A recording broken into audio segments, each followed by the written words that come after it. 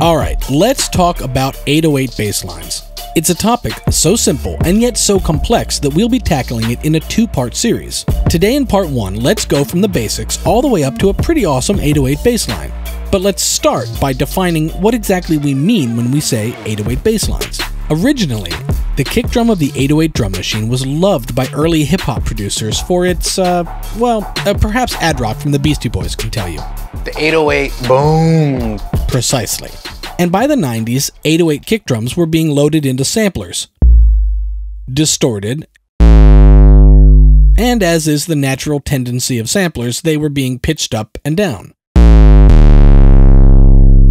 Suddenly, we have the origins of the 808 bass line. By the time 808 basses became the defining staple of trap music, most of them had evolved from relying on the long decay of an 808 sample to being created using modern synths and plugins. Recently, we met up with Key Wayne, a multi-platinum Grammy-nominated producer whose 808 basses can be found on hits by Beyoncé, Drake, Ariana Grande, Big Sean, and many more. And his go-to 808 bass method is pretty straightforward. They have a sub and reason that sounds like a kick by itself. So when you put a kick on top of it, it hits even harder. It's called the Dirty South sub. Then I tweak that shit usually with the scream, brings the color out. Yeah. That's it. A Reason Factory synth preset run through a slightly modified Reason distortion preset. And if it's good enough for Beyoncé, it's probably good enough for us.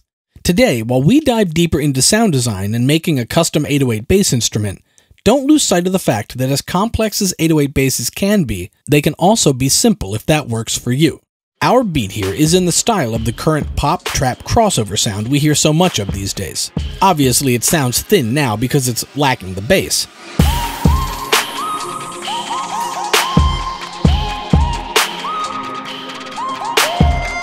So let's start with an empty combinator which will house all the devices which make up our sound. Now it's good practice to immediately drag in a line mixer so we can blend the instruments or effects that we include. While 808 basses originally came from kick drum samples, nowadays the standard convention is to treat the attack punch of the kick and the tonal sustain of the bass as two separate entities. For the tonal sustain, let's actually start the exact same way that Key Wayne does. I'll do a search for Dirty South to find the subtractor patch he was using in the factory sounds, and I'll drag it into my combinator underneath the mixer. Our sound is already off to a good start. In fact, the only change I want to make right now is to reduce the release slider so that our sub bass doesn't ring out so much when we release the key. If we were to look at our subtone in the Spectrum EQ window, we can see that our bass has loads of the fundamental frequency, but it lacks any upper harmonics that will help our tone cut through the mix and work on smaller speakers. We can enhance and even create upper harmonics using saturation.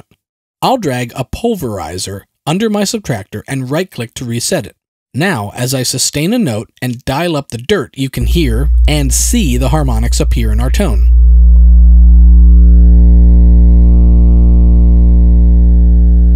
I'll add a little squash to even out the balance of the fundamental and the harmonic frequencies. So now we have some harmonics to work with, but let's continue to color our sound with even more saturation. The process of sound design when it comes to 808 basses is often experimenting with different types of distortion and saturation to sculpt your sound. So let's bring in another type of saturation, from Scream 4, which we'll right-click and reset to its default also. I can try any of Scream's distortion types. But I like the hollow sound of its tape saturation. In fact, we can use the 3-band EQ to create even more of that mid-scoop.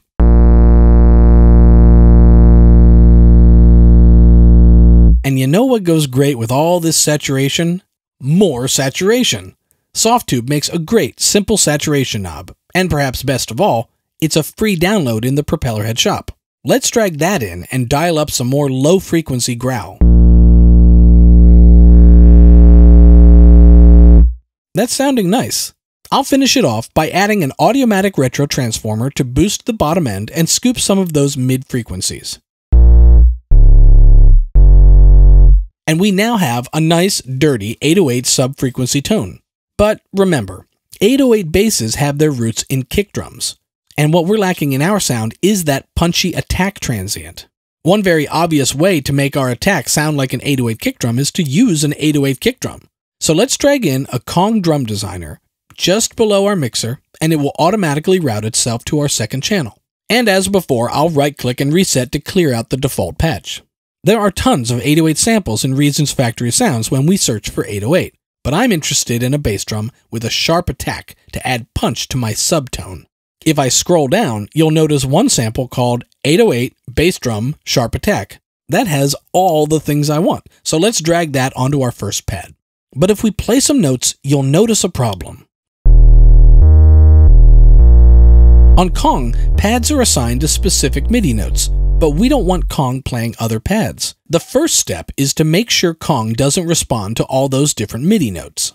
By expanding the programmer area, we can select the devices in our combinator and make changes to their individual behavior. In this case, we'll select our Kong and disable receive notes. Now my Kong pads don't trigger when I play MIDI notes. But what we really want is for Kong to trigger one specific pad from every incoming note. We can do that using a simple MIDI to CV gate converter. Sound complicated? It's really not. Follow along and I'll show you what I mean. In our utilities section, we'll drag in an RPG8 monophonic arpeggiator into our rack above Kong. If you're already wondering what an arpeggiator is doing on a kick drum, don't worry. The RPG8 actually has two core functions. The obvious one is that it's an arpeggiator, which you can tell from the name, but we're not interested in its arpeggiator. In fact, our first step is to turn off the arpeggiator. We'll be focusing on this side of the RPG8, and that's its second core function, a MIDI to CV converter. The RPG8 is a wonderful bridge between the human world of MIDI notes we play on our keyboard and the modular world on the back of Reason's rack. If we press the tab key to flip the rack, you'll see that so far, all the modular audio cabling has been done automatically for us, which is great. But now we want to wire our own cable between the RPG8 and our Kong that will take any MIDI note received by the RPG8 and send it to our Kong in what's called a gate trigger. A gate is a simple electrical pulse which travels down our cable and triggers our pad in Kong. It's as simple as dragging a cable from the RPG8's gate out CV to pad 1's gate in jack. Now, whichever key I press, RPG8 will send a trigger pulse to our Kong pad with our kick drum sample. If we temporarily mute our subfrequencies, we can hear the solo punch of our kick drum. Let's now balance our two channel volumes so we can hear both elements clearly, the attack punch and the sustained subharmonics.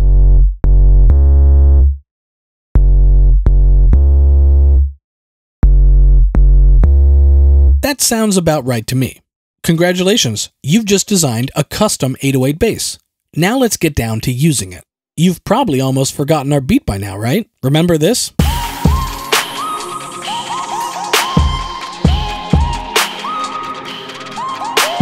Let's add some dirty 808 bass.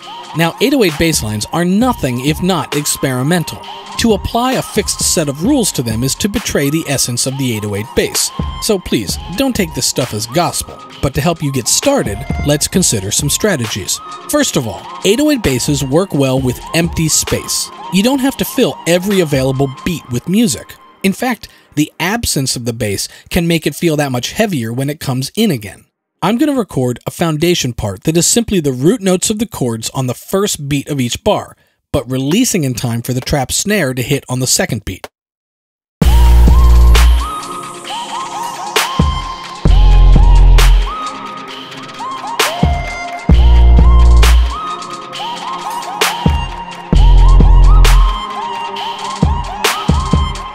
Now let's fill it out a little bit more with non-binding, non-gospel rule number 2.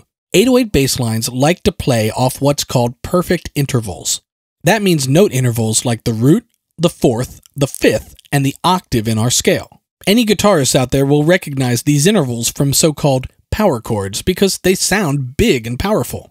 I want to remember to keep my bass line sparse, but let's fill in some perfect intervals leading into each note. And while I'm doing that, I'll show you on screen the perfect intervals between the notes.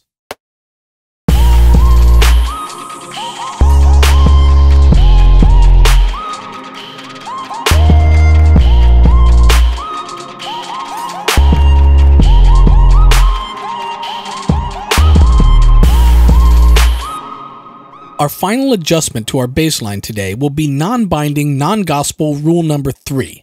808 bass lines like to do pitch dives. You will often hear the pitch of 808 basses swooping up or down in big jumps. You might find you prefer to do these live while you record, but we can also draw them in with pitch automation after the fact. First, though, I want to jump in and make one more change to my sub-frequency synth. I'll change the default pitch bend range from 7 to 12, giving me a full octave range to move up or down. The first note that leads into a chord change is this one. Beneath it, I'll draw in a fairly simple pitch dive.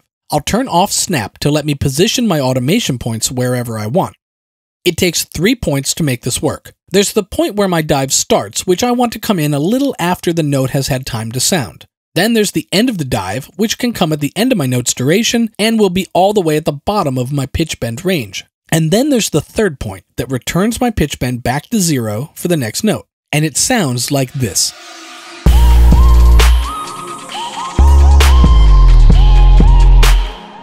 I can repeat that process for the other leading notes, or I can even just lasso the automation I've already made, hold down Option on a Mac or Control on Windows, then click and drag to duplicate those automation points. But since the next note is shorter, I'll want to move these points backwards so my dive ends on time. And we'll do the same thing for our next leading note. The last 3 notes happen so quickly that we don't have time to dive them. We'll just leave them alone. But the first note could get a different type of dive. Let's chop it in half, and we'll move the latter half up a perfect octave, and let's dive that note back down.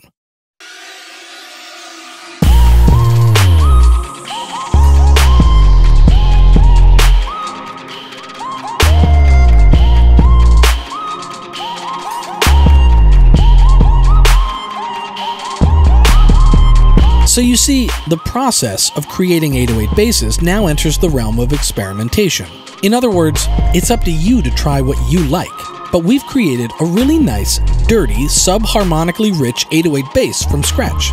Now feel free to make your own using different devices and see how they turn out. In fact, the approach to 808 basses is so varied and so popular in modern styles that we'll be revisiting this topic in a sequel to this tutorial.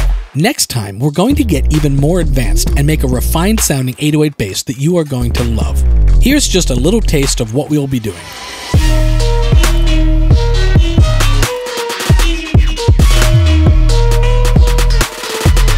Trust me, you'll want to tune in.